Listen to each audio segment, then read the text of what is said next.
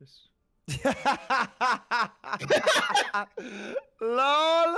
Where you admire my views. What? A beta male.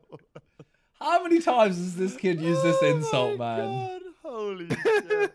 It was his only insult at JJ. It was, you're a beta male, I'll beat you up. I just realised he's been sat there saying nothing for about 10 minutes. He was waiting until you re-chat. He was waiting. I mean, I'm kind of, you know, I'm kind of flattered he watches my podcast. That's true. I appreciate that, and that's you know, that's a small segment as well. So he has to be an avid fan. He said he loves your podcast. He right? loves your podcast. He said it. That's a beta male for you, bro. There's a joke. There's a joke coming after though. Yep, here we go. I love your podcast, Simon. Go on, I'm waiting for it. Go on, give us the punchline. Come on, Tommy, we're waiting for it. Come on. Don't let us down now. Come on. Ready? I'm ready. Where is it? No? The sound of silence, apparently. That was it. That was the punchline.